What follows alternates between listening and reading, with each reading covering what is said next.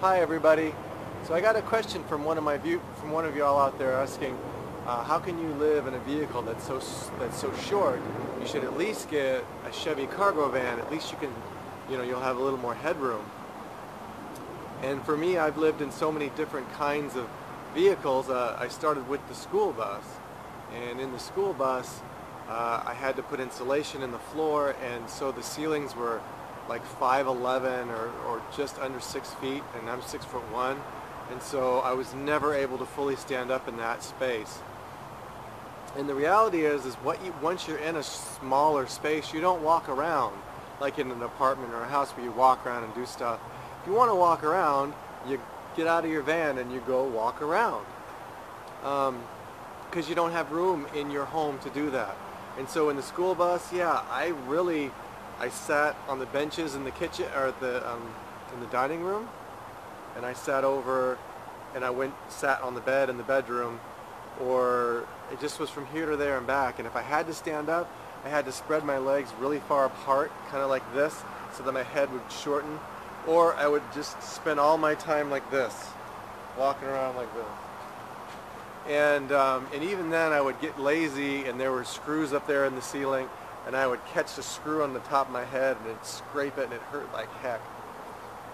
And so walking around, even in 200 plus square feet, really wasn't an option because of the height factor. And then in the Sprinter, I could walk, and my head was there were spots where I had a little bit of room, like that much, and there were spots my head would just touch standing up. And it wasn't even all the way across like that. The parts I could stand up in, there was a little bit, it was a little bit higher. It was an internal hump between the ribs where the insulation was, and where the ribs hit, and normal, it was just to scrape my head once all the insulation was in the top, and then the subflooring was in. And so I pretty much, when I was there, I ended up doing this the whole time. I walked around like this too, and that gave me lots of room.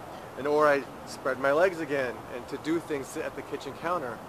And there was more headroom, but again, when I was in there, I didn't walk around, I didn't stand up. I sat down. I got in, sat on the couch. If Noelle was in the front, I went to the back and sat on the toilet bench in the back with a pillow under my butt, and I didn't walk around. And I've talked to other people who say the same thing. Yeah, they have their cargo van. They thought they'd need to stand up a lot, but they end up sitting the whole time. And so I just took that to the next extreme. I know I have headroom in a minivan to sit, and so there's no reason to stand. Get in, sit down on my bed, and if I need to move around, I just scooch my butt here or there, back and forth, and it's plenty of headroom for me in that respect. And if it's not enough headroom, then I get out and I go for a walk with the huge sky above me. And it's just kind of the way I've always done it. And this is what I've learned that works for me. So no, I don't care how tall you are, you're not going to walk around in a Chevy cargo van.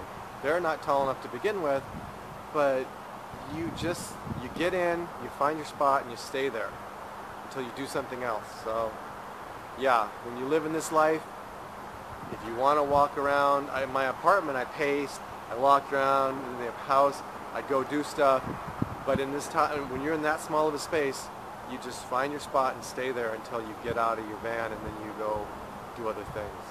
So I hope that answers the question. And yeah, 6'1", I have more than enough headroom in there. I can sit up straight, I don't touch my head, I end up laying back on my comfy recliner couch bed most of the time anyway when I'm in there. So yeah, plenty of headroom for me, and it's plenty of space, and if it's not, I just go out for a walk. And that's what I'm going to go do right now. So you all have a great day, and have a one.